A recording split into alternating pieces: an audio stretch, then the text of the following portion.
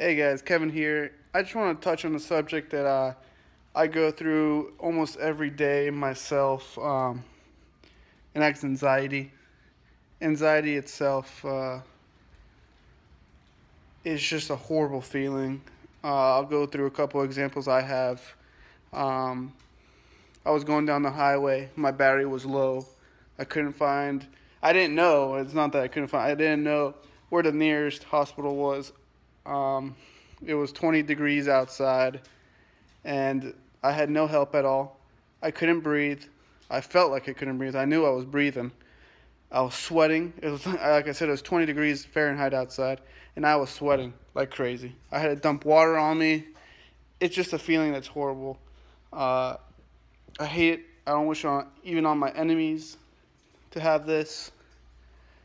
And a lot of people don't understand, especially if they haven't had anxiety. People that have will tell you, like me, it's the worst feeling ever, especially having a panic attack, which I'll go into more detail.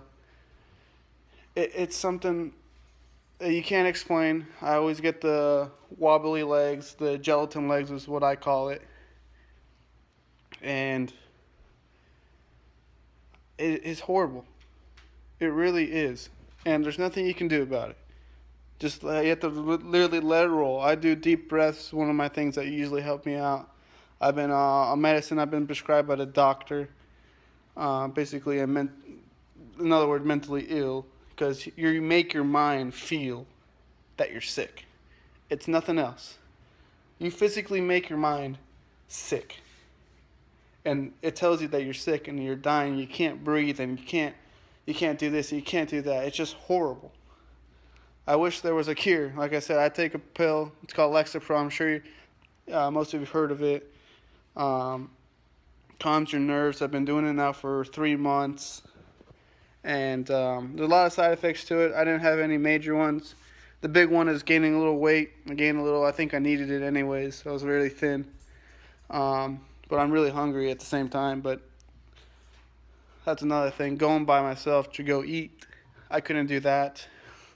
I couldn't drive by myself. I'm still scared to drive by myself, especially far away, because I don't think I know where the nearest hospital. I mean, your mind just goes crazy. If you ever felt like this, I mean, I've been in the shower thinking that, what if something happens in the shower? I fall, I slip.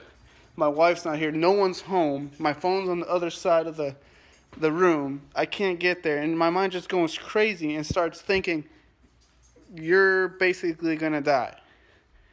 And there's nothing you can do about it. And you just sit there and you think about it. And that's the problem. You sit there and think about that problem. And your mind just keeps going. And it gives you the worst case scenario right off the bat. That's usually how my brain goes. Worst case scenario right off the bat.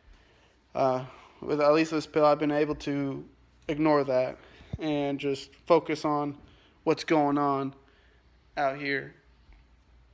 But I really want to touch this subject because a lot of people out there can't talk to someone or are too scared to talk to someone, or they go on YouTube and they go on here and social media and Facebook and try to figure it out, because you're not alone out there. I've gone through this. I've felt this, and it's horrible.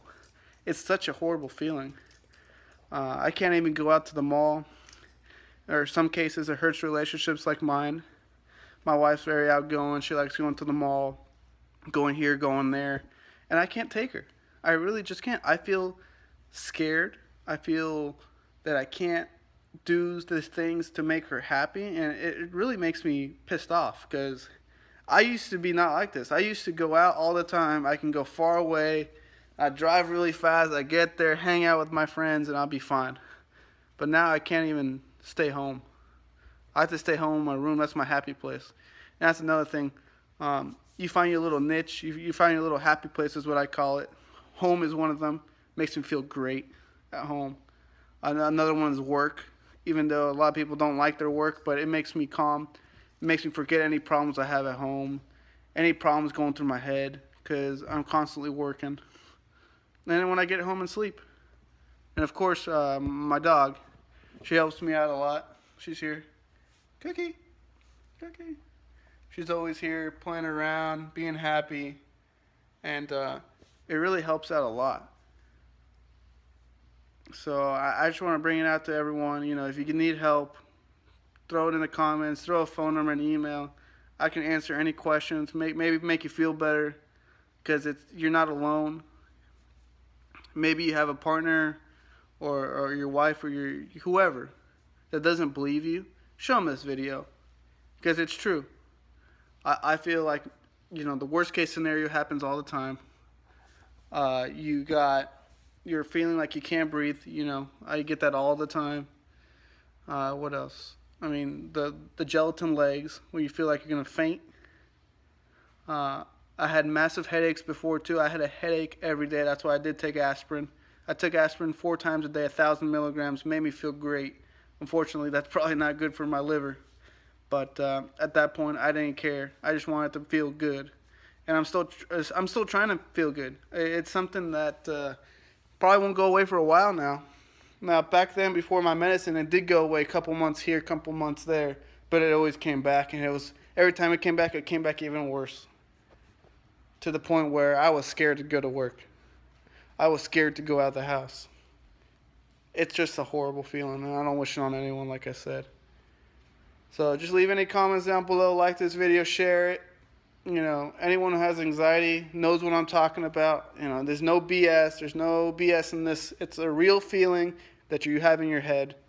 It's fixable, the good thing. It just takes some time, a couple techniques. You know, feel free to email me. I'm there to help.